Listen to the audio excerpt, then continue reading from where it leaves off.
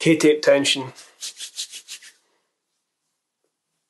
As we have covered in earlier videos, we now know K-taping is a non-invasive and non-pharmacological method of treatment, the effects of which are constantly being debated and studied.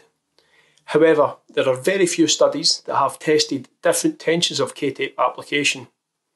In aiming to examine the effects of these varying tensions on sensory and modulatory stimuli, pain reduction, and performance enhancement. This has led to some researchers looking to compare the clinical effects of K-tape with and without tension.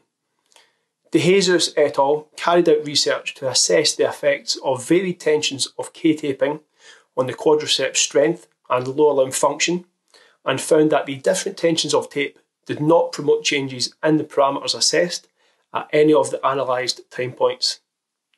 A further study carried out by Pinheiro et al.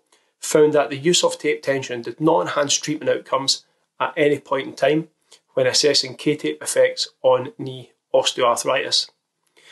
There does exist several studies that have reported beneficial effects after application, including reduced pain and increased physical function, and according to the originators of the technique, a certain amount of tension is required to generate these therapeutic effects. You will note that in the technique videos, the tape is applied, for the most part, without tension, and that the muscle is often taken into a passive stretch. Ultimately, the degree of stretch or tension can be manipulated by you, the therapist, but this is done with your own clinical rationale taken into consideration, and the consideration of such contraindications as restricting movement or compromising neurovascular bundles.